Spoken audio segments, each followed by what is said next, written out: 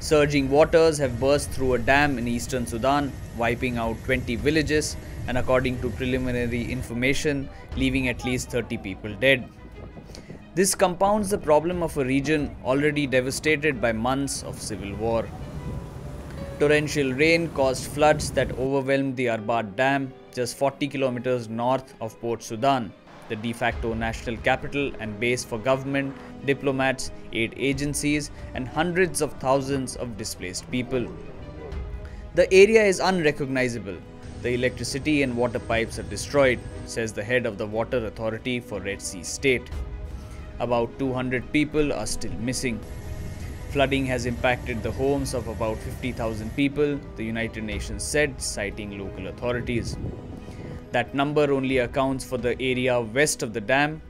The area to the east is inaccessible.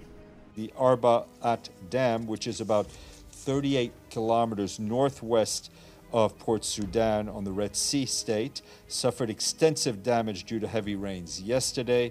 Preliminary reports indicate the breach caused extensive damage in 20 villages downstream from the dam. Our humanitarian partners and local authorities are assessing the affected areas and will have additional clarity on the extent of the damage in the coming days. Army Chief General Abdel Fattah al-Burhan toured some of the affected areas and spoke to the people. Officials said the dam had started crumbling and silt had been building during days of heavy rain that had come much earlier than usual. Sudan's dams, roads and bridges were already in disrepair before the war between the army and the paramilitary rapid forces began in April last year.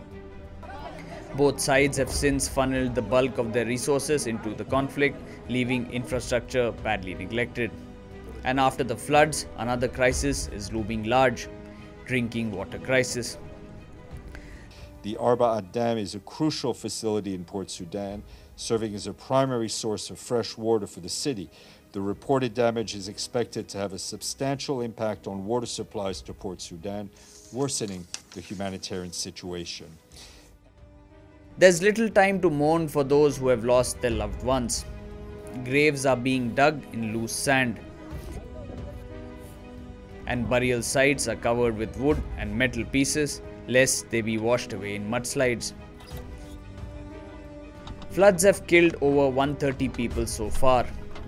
At least 118,000 people have been displaced due to rain-related incidents this year, according to United Nations agencies. For more such videos, keep watching Strat News Global.